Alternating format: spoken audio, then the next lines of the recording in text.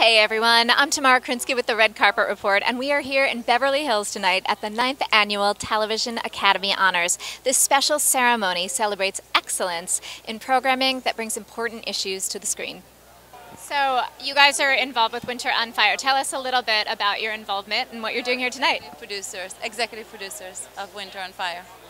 And as far as for people who may be unfamiliar with the film, tell us a little bit about it. Go ahead.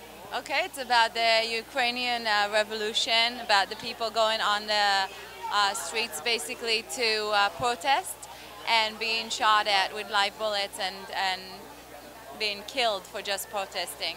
And so it's an important documentary that everyone has to see, because we don't really realize, you know, even if you watch the world news, you don't really realize what's going on.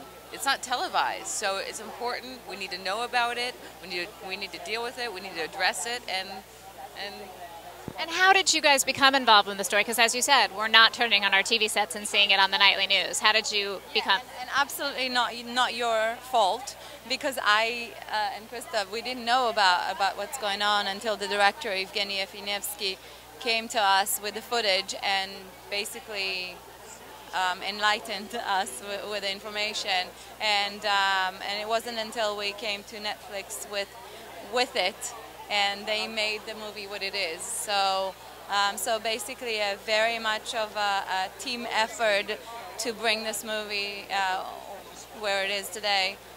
What was the biggest challenge in production? The production itself was done by the filmmakers who were involved initially, which is Evgeny, the director, and all the cameramen that he used, and obviously the actors. And so definitely, I always say, and I would say it again and again in every interview, the main credit goes to him, because he risked his life to make this movie. We helped bring it to where it is, and we hope to bring it to the red carpet, maybe, you know.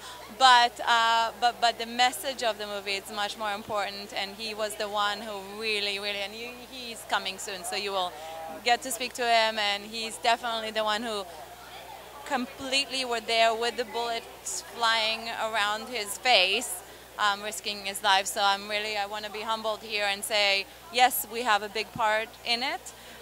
But he's the one who really deserves all the credit, and absolutely the Netflix team who, without them, the movie would probably stay in the Ukraine. So. Well, congrats on getting the film out to the world, because he could make it, but it needs to get out there and be seen. So enjoy tonight, enjoy being honored. Thank you. Thank you very much. Hey, I'm Tamara Krinsky. Thanks so much for joining me tonight on the Red Carpet Report. If you enjoyed what you saw, click like, and we hope you'll subscribe. And in the comments, let me know what TV show means something to you.